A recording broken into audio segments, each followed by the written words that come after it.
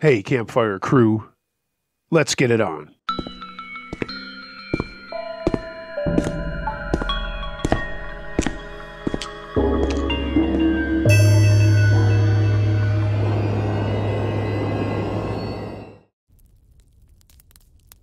My New Orleans Experience by Much Credit. This is an account of some events that happened to me 2 years ago in New Orleans. I haven't spoken about this to anyone. Like me, my friends and family are not believers in the paranormal. I just don't have any explanation for what happened to me. A few years ago, I took a series of jobs in hospitality as a way to travel to different parts of the U.S. In 2022, I took a position at a small hostel in New Orleans. The hostel is a beautiful Victorian house just on the edge of the French Quarter, and I was really excited about using it as my base to explore the city and the state of Louisiana. Like most old houses, the building had some quirks. You know how wood settles in old houses? Sometimes it would sound like there were footsteps upstairs. Guests in room 3 would always come down to reception to check if there was a problem with the air conditioning. That room was always cold. I remember the Yale lock on the front door would start whirring for no reason, despite changing the batteries and the lock itself. It was a few weeks into my stay there that things began to get strange. It started with the candlestick. It was autumn, and since the peak season was now done, we decided to deep clean the house, including the top floor, which wasn't open to guests. I remember reaching up to dust the top of a bookshelf when my hand hit something. There was a sudden crash that made me freak out that I'd broken something. I'd knocked something heavy sounding off the top of the bookshelf, and it had fallen, luckily, into an open cardboard box instead of denting the wooden floors. I looked at it, turning it around in my hand. It was covered in cobwebs and what looked like rust, but I could see that underneath all that was a beautiful, ornate candlestick. I put my hand on top of the bookshelf again, feeling around for its pair, but I couldn't find it there, or anywhere else around the room. I'm pretty sure I went to look for the other staff right then, wanting to show them this beautiful candlestick, and to ask if they'd seen the other one. I thought it would be good to put them out on display. The first person I came across was a girl I'll call Megan. I showed it to her excitedly, asking if she'd seen the other one, but she just raised her eyebrows and said it was creepy and to chuck it out. I argued that it just needed cleaning up, and I ended up taking it to the bathroom, washing off all the cobwebs and the rusty stuff, which luckily washed off without any difficulty. I never did find the other one, but I did find a candle for this one and put it on display on the dining room table. Around that time, I started sleeping badly.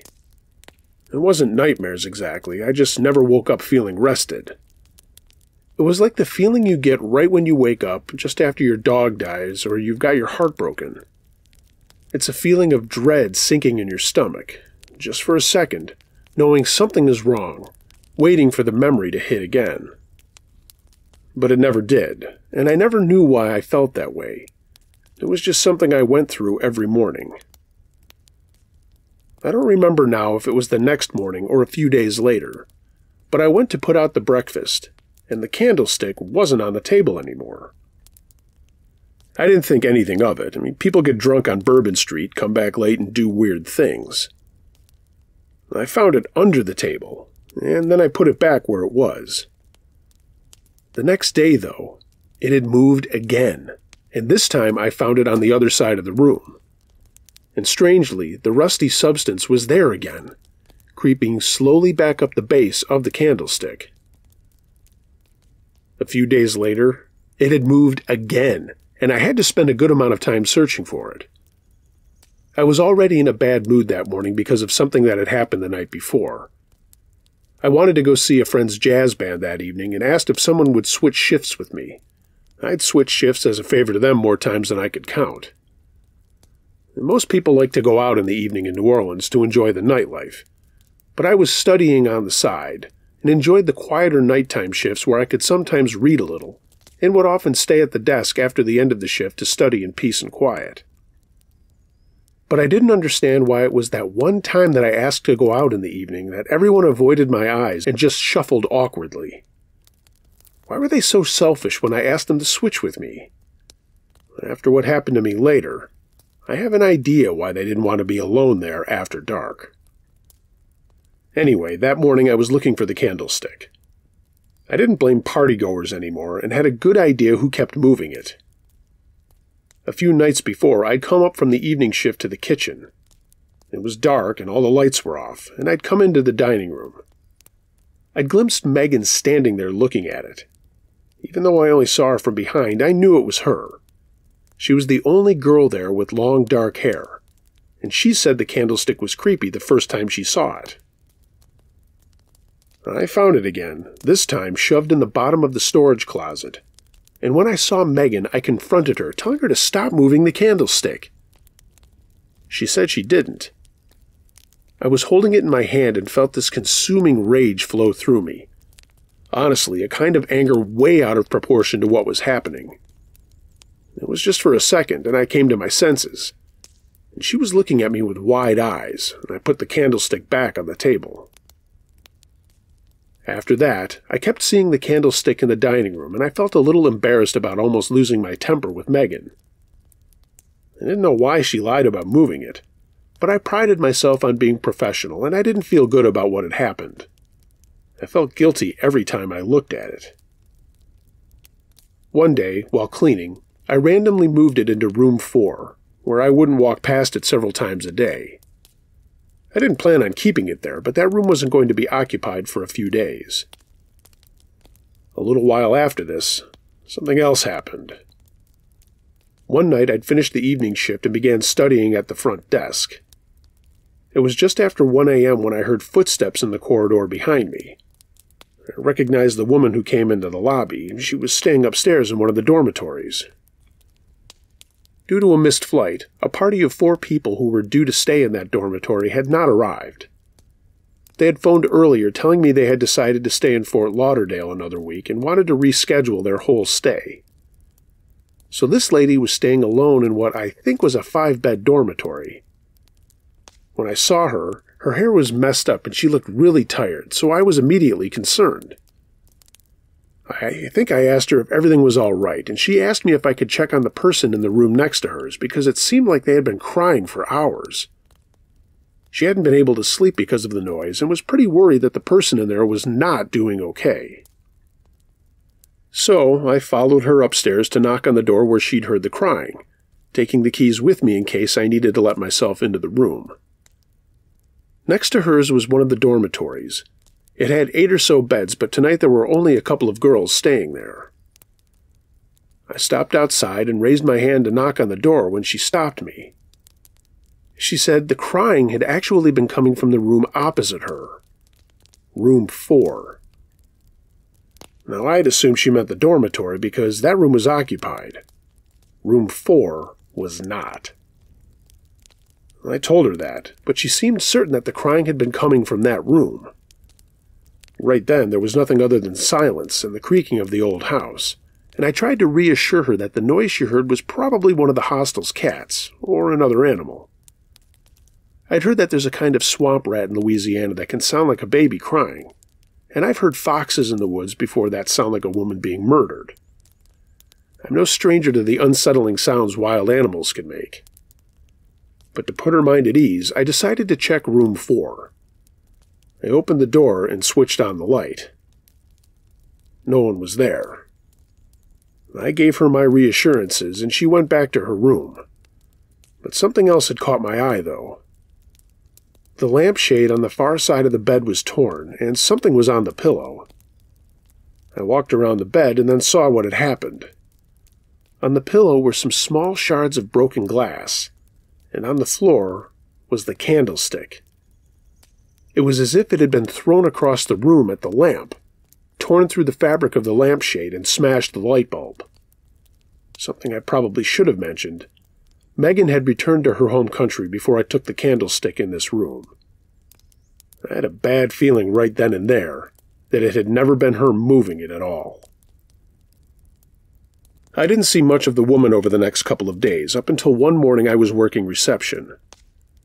I heard the sound of suitcase wheels and quick footsteps coming down the tile corridor.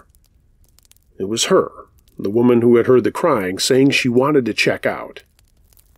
She still had 3 nights left on the reservation, so I asked lightly if there had been a change of plans.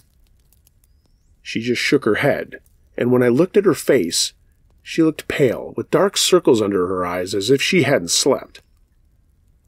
I tried asking her if there was a problem with the room or anything we could do to help her enjoy her stay, but she just shoved the keys at me and was gone. Once she left, I went up to her room. I wondered what had made her act so weird. I checked all over the room, but I never found out. A few days later, room 4 was booked, and I meant to take the candlestick back to the dining room. Instead, I put it in the cleaning caddy, forgot about it, and it made its way downstairs with me. Rather than take it back upstairs, I decided to take it to my room and return it to its spot the next day. Something happened that night that almost made me leave the hostel. Even writing about it now makes me feel uncomfortable. I woke up that night to the sounds of someone moving around in my room. I was still half asleep and thought I was dreaming, but in a way I can't describe.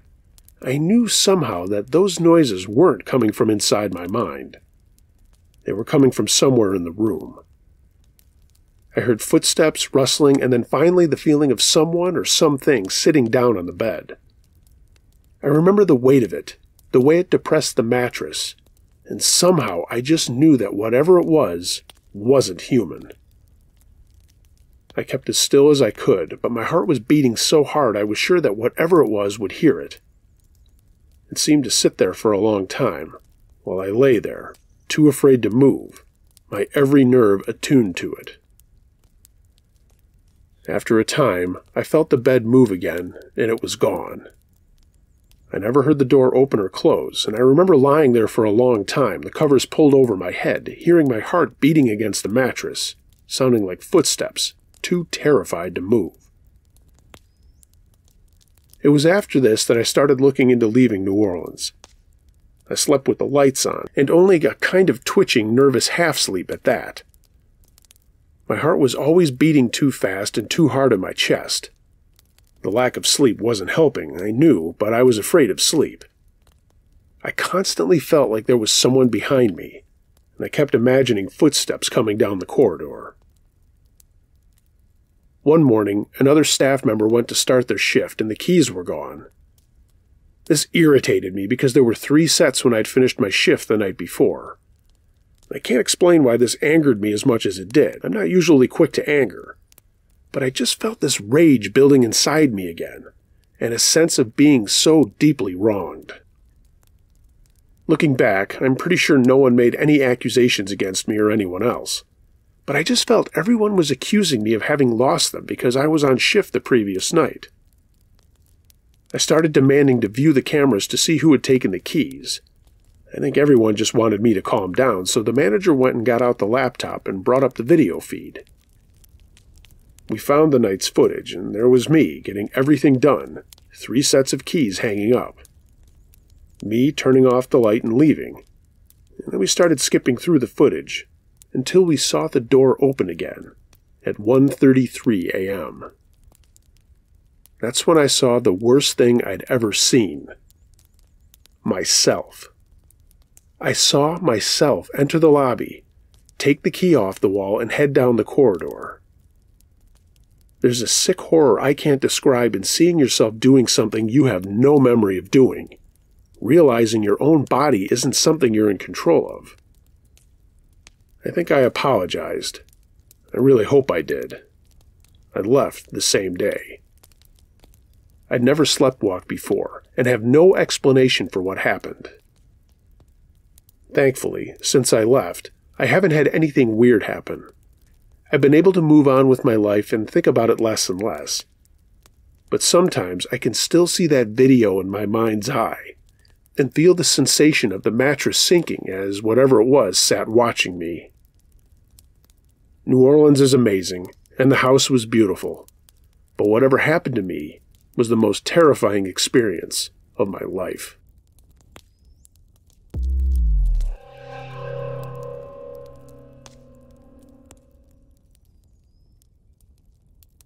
The Man Outside by Boy. I was in second period math class one day with my 4 other friends. For privacy reasons, I'm calling them L female, S female, J female, and Z male. We had a very chill and laid-back teacher, where as long as you finished your work on time, you could relax and rest for the rest of the class. But that day, we felt like working out in the hall. In a way, I felt like my teacher knew we wouldn't do anything if we went outside of the classroom, but she let us out anyway. Little did me and my friends know we were about to experience something that would scar us forever. Before you ask, we live in an area in the South. Crazy stuff happens a lot more than most places. While me and my friends were talking, I had an odd feeling, one I had never had before, like someone was watching me.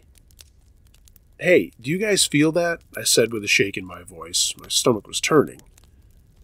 This was weird for me because I barely get scared at all, but I couldn't shake that feeling of dread. "I do. Could any staff be out there?" Z asked, looking oddly concerned. It was odd. I was used to his cheery class clown personality, and I had never seen him like this before. "Why the hell would they be outside? It's pouring. And it's almost pitch black, too," I replied. Me and all my friends glanced anxiously towards the glass exit door, to hear a slight scurrying where the dumpster was. But it was too loud and heavy to be an animal, because it's not like we have bears nearby. Then, just as fast as the sound began, it stopped, and we all saw a tall man run in front of our eyes, running past the glass door. I froze. I felt like vomiting, and Elle was about to tear up in pure anguish and fear. We saw it all in front of our eyes. We would have thought it was one of our teachers, but all of the teachers in our school are female, except my coach. But this man was too short to be him. I was shaking uncontrollably, so I said with my heart in my throat, "I'm going to go get the resource officer. Jay, could you come with me?" She complied, and we ran away to go get the resource officer. We went to his office and told him what happened. We returned within a couple of minutes, and when we came back, my friends Z, L, and S were as pale as ghosts. They explained that they saw him running back and forth in front of the glass and tapping on it again and again. The officer didn't find anything, and he looked at us like we were liars. So we just decided to keep working to keep our minds off it. But we all heard something that will echo in my mind forever. 2 taps on the window. We all glanced over to see a man we'd never seen before, looking at us. His disgusting face. Z opened his mouth to shout something, but nothing came out. I saw the guy mouth, "Let me in." Jay pointed at his back pocket, and I saw it. The blade of a kitchen knife. We all rushed back inside, banging on the door, and I was the last one to go in, but I saw the guy again. He was crouched in the nearby woods. After we told my teacher, we went into a lockout. In case you don't know, a lockout is when you can't leave the classroom, but not a lockdown. Me and all my friends still talk now, but Elle doesn't like talking about it. We tried to block it out, but we just couldn't. So honestly, we just don't talk about it anymore.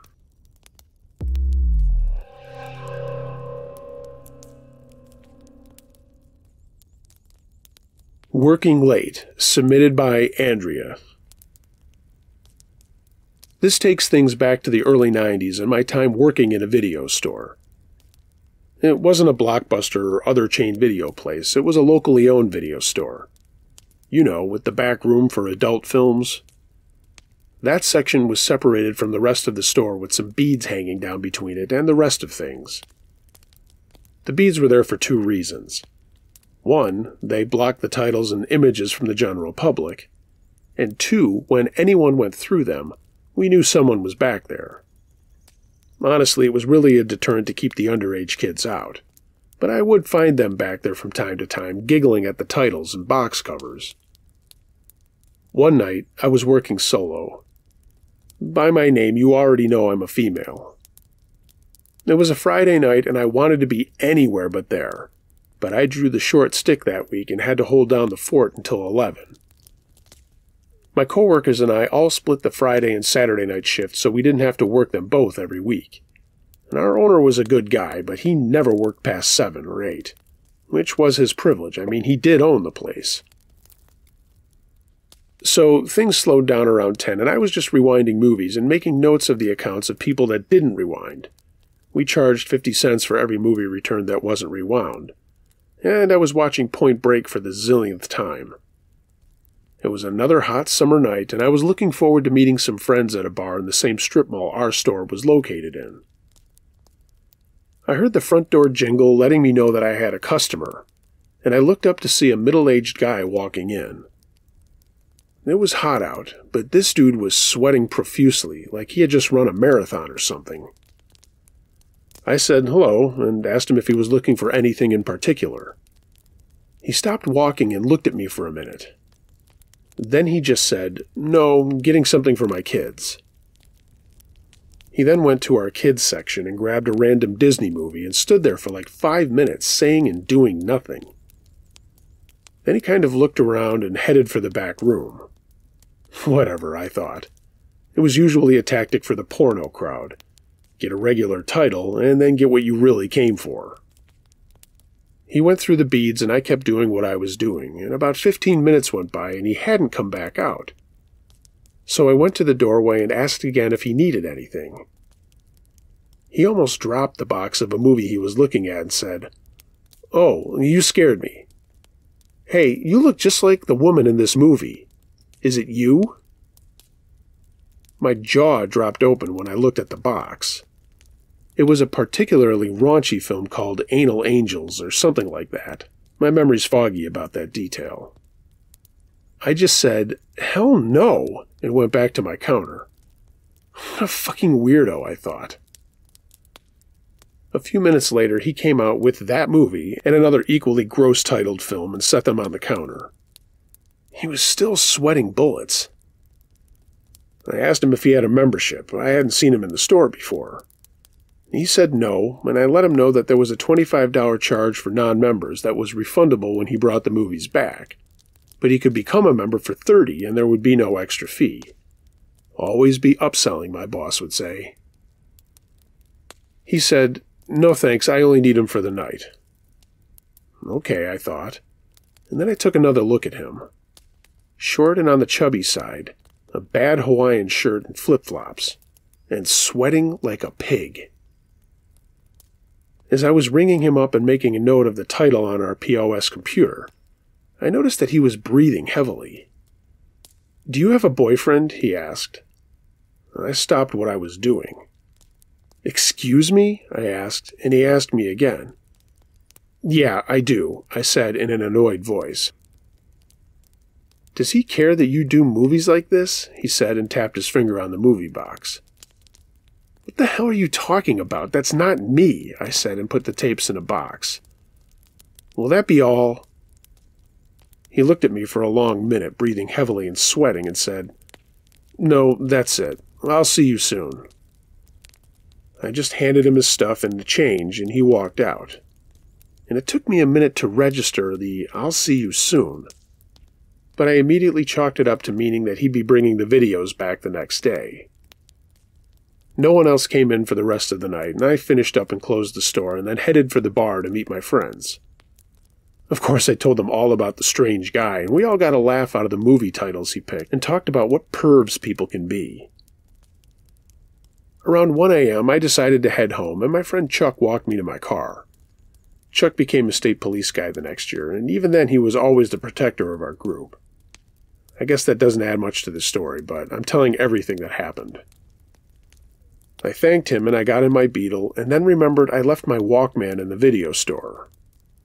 So I drove over to it and parked in the fire lane and got out to get my tunes. When I came back out of the store, I felt a hand grab my arm and pull me towards the little alley between our shop and the next group of buildings. I started to yell out, "Hey!" when a hand clamped over my mouth and I was being dragged away from my store and car. Terror swept through my body, and I immediately started to fight my attacker, trying to break his grip. I heard his heavy breathing, and the image of the man in the store popped into my head, even though I couldn't see this guy. His other hand grabbed at my breasts, and I caught him a bit off guard with his hand over my mouth. It slipped, and I instinctively bit down on his fingers as hard as I could. The guy yowled in pain and let his grip go for a second, and I spun just a little bit and kneed him in the balls as hard as I could. He yelped again and let go of me, and I scrambled for my car, now screaming for help. I got to my car door and jumped in and reached for my keys, but I couldn't find them. Where the hell could they be? I was frantically looking for them and screaming, not looking to see where the guy was. But suddenly I heard a bang on my window, and there he was, standing there, holding my keys. In our little melee, I had dropped them. Fuck, I thought as this guy calmly stood there reaching for my door handle. I was literally thrashing about in my seat and screaming to no one. He said, "I just want you to act like you do in the movie one more time for me." I screamed again and again, and he began violently yanking on my door, and it became a kind of tug-of-war, him trying to open it and me trying to close it. But it was open enough for someone to hear me screaming. At least I thought so, and I was right. A second later, the guy was gone from my door, and the face of the owner of the bar I had just been at was in my view. "Are you okay?" he asked, and I just screamed, "No!" He said, "Oh, okay, stay right there. I called the cops. I won't leave you here alone." I just sat there shaking and sobbing until a cop car pulled up and an officer got out. I started to get out, and he said, "Ma'am, stay where you are for a minute." He then yanked the creepy guy up and put him in handcuffs. The guy was really out of it. The bar owner, Tony, had cracked him with a piece of concrete when he saw what was happening. The cop got the creepo into his car, and another cop car pulled up. They told me I could get out now and asked me for my ID and all of that, and I gave them a detailed but somewhat jumbled version of the night's events. I was shaking so hard it was hard to talk. One of the cops called my parents and EMTs to check me out, but I told them I was fine. I was just really scared. My dad came out to the store and hugged me and held on to me while the cops talked to me some more and asked me to press charges, and I said, "Hell yes." When they searched the guy, they found a bunch of cocaine, condoms, and a tube of some kind of sex lube.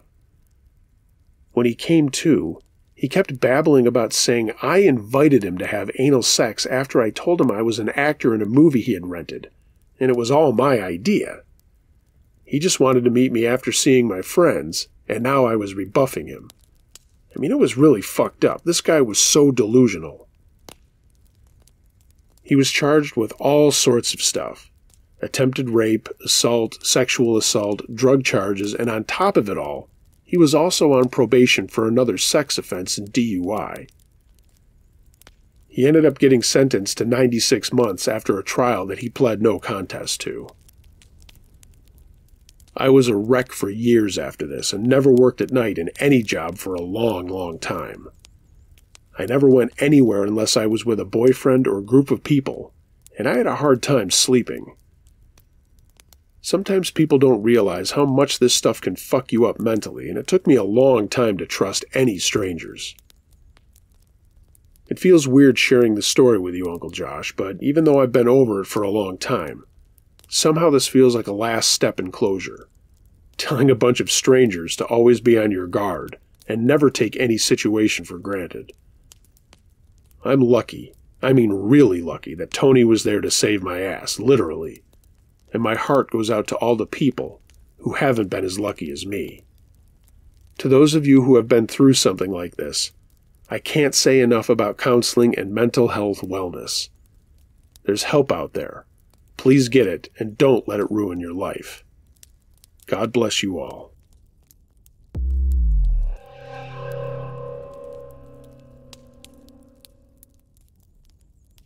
The Woman at the Bridge by Matiosk. This was back in January earlier this year. My friend and I had just started working on our film project, and we were getting ideas of locations to shoot the film.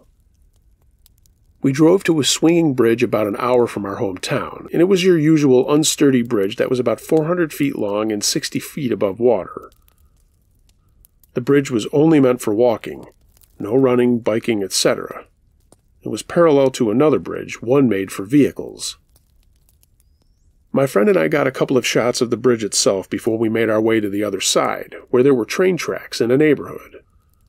About halfway across the bridge, we heard yelling coming from the other one. We looked, and it appeared to be a lady waving her arms like she was trying to get our attention. She called out a name which I thought was Hayden or Aiden, which both of those were neither mine or my friend's. We yelled back, "We're not them," thinking that would be the end of the conversation. The woman just stood there staring at us. We tried to shrug it off as we thought it had been settled, but then the woman took off at full speed, running across the bridge in the same direction we were going. We thought it was strange, but we just laughed it off and carried on. We made it to the other side of the bridge and began shooting footage near the train tracks. I know, it's unsafe, but this was a regular crossing point for the bridge trail. While in the middle of a scene, I heard a familiar voice yell from behind me. It was the same woman yelling the same thing. She stood on top of the hill of that neighborhood across the tracks, and again we yelled back that we didn't know her, and we weren't who she thought we were. The woman took off running once again, but this time towards us. And this frightened us because why would this woman need to get to us that bad? My friend and I quickly grabbed our things and headed for the swinging bridge, even knowing we weren't supposed to run across. We just walked super fast, which made the bridge sway. It was like our fight or flight kicked in. The lady had caught up to the start of the bridge by the time we made it halfway across, still yelling at us. But this time it was in a hateful voice. This was when I turned around to look once to see how far the distance was between us. The lady had stopped there at the start of the bridge, and I noticed she was holding something behind her back. Even though she had stopped running after us, we continued to bolt across the bridge. We turned back once we reached the other side to see the woman still standing there, fiddling with something in her hands.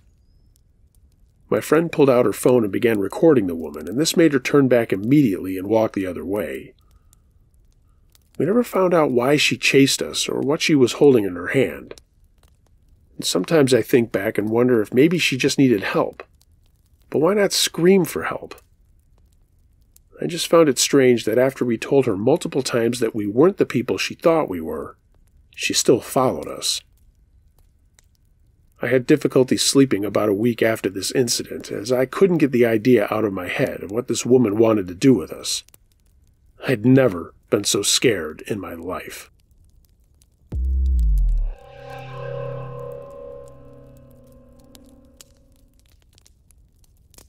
Lady at the Window by Jubel. My health hasn't been the best for the past few years. I'd made several trips to doctors and specialists trying to find out what was wrong, and at the end of September 2022, I was sent for a whole barrage of tests, including an EKG, to measure my heart's electrical activity and a full blood count. That night, we received an urgent call from the doctor about the worrying test results. Rex rushed me to the emergency department at the hospital, and the nurse on duty took one look at me and said that my pallor was dangerously gray. Over the next 14 hours, I would be given 2 blood transfusions along with a bag of plasma. While I was waiting for a room to be prepared in the ward upstairs, the woman in the next bed became angry at the nurses. The doctors requested more tests and scans for her, and she was not pleased that they could not diagnose her reoccurring ailments. Her scolding voice soon rose in volume, getting the attention of everyone on the floor. By that time, it was close to midnight. The agitation level was almost a palpable presence in the place. I felt chilled and didn't feel it was due to my low blood count. "I want to see the doctor now!" screeched the irate woman. Beep, beep, beep, beep, beep. The monitoring devices went haywire all at once, emitting alarms and sounds of mechanical distress at every single bed. It was absolute chaos. Nurses were hurrying from bed to bed, frantically pressing buttons to stop the ear-splitting blare, and trying to reset each monitor. All the while, the woman carried on a relentless tirade, steamrolling over the nurses' attempts to calm her down. Rex and I looked at each other in bewilderment. What was going on? Eventually, the head nurse managed to placate the woman. She arranged for her discharge and assured her that any further tests could be done as an outpatient. It was rather odd how all the machines on the floor subsided to quieter beeps once she left the emergency department. Hospitals are never the most comfortable place to be. It was early morning and Rex had gone home by the time they got me into a room on the 4th floor. I was attached to uncomfortable tubes and a heart monitor, and my arm was aching from the cannula, and my limbs felt weak and rubbery. But I was still in a much better state than the elderly woman in the next room. During the nurse's handover at the change of shift, I overheard one say to the other that the patient had been refusing her food. They were currently trying to get her into palliative care, but it was probable that she might not last long enough by the time there was an available bed. Sadly, beyond making her as comfortable as possible, they could do nothing more. Sleep was impossible that night. My lower back hurt and I could not figure out how to adjust the bed. The temperature in the room had gone quite cold, and it was unusual for me to be bothered by the air conditioning. I normally like the cold, and the nurse had made me comfortable for the night, wrapping me up like a cozy burrito in cotton blankets. The lights at my bed were turned off, with the door left ajar for the duty nurse to be able to check on me at a glance from the bright hallway. I could hear the constant rasping and wheezing noises from next door. That poor woman's labored breathing sounded especially loud in the stillness of the night. It reminded me horribly of a death rattle, like during the time I had sat vigil years ago for my father and Rex's mother. My vision had gotten accustomed to the dim lighting, and a movement to my left caught my eye. I blinked once, twice, but the image was still there at the window. It was a slightly built woman or a young girl dressed in a black gown and a wide-brimmed black hat. Her face was pale, and the features hidden in shadow by a gauzy veil from the hat. A coat was draped over her shoulders like a cloak, and from the angle of her head, she was peering in at me. For a moment, I thought it was a visitor who had gone for a walk outside, taken a wrong turn in the dark and was trying to find the entrance back to the ward. And then I remembered I was in a room 4 stories above the ground. Was she an otherworldly visitor? I didn't feel any malice from her, only a vague sense of curiosity. On a whimsical impulse, I waved to the lady in black, acknowledging that I knew she was there. Then I quickly turned on the bedside light. The figure disappeared. Getting out of bed, I scanned the room for any object that could be reflected in the glass, and there was nothing that matched the figure. The closest thing in height was the IV stand, but it was too thin. It was also near the door, which meant that its reflection was in the wrong position. When I mentioned this to the night nurse in passing, she vehemently declared that such things never happened there. She looked so thoroughly spooked that I decided not to say anything further on the incident. The hospital was a fairly new one, but there had already been a number of reported mortalities there. In the morning, I checked the scenery outside the window. It overlooked the rooftop of the nearby building, a car park, and the main road in the distance. There was nothing that could have formed a dark shape the night before, and the ledge running along the side was too narrow for even Spider-Man to stand on tippy-toes. The patient was still there in the next room, her condition unchanged, but I didn't get another chance to see if the lady in black would reappear in the night. My daily blood test showed that my blood count was much improved, oxygen saturation and erratic heart rate had stabilized. By late afternoon, the doctors decided to send me home for recovery and be scheduled for surgery at a later date. That night, as part of my normal bedtime routine, I did an online crossword. One of the crosswords eerily read, "You look like you've just seen a ghost."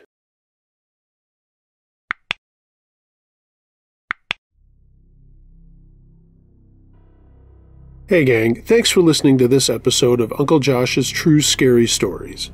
If you have a true scary story of any nature that you'd like to hear narrated on this channel or my podcast, email it to unclejosh.truescarystories@gmail.com. I read them all. If you are so inclined, please like, share, and subscribe to this channel. Leave a comment below, let me know what you think of the stories, and I'll get back to you as soon as I can. If you'd like to take your support of the channel a step further, find a link to my Patreon page in the description below, as well as a link to my TeePublic storefront. Get yourself some Uncle Josh and Campfire Crew merchandise. You can also follow me on social media. Links to that are also in the description.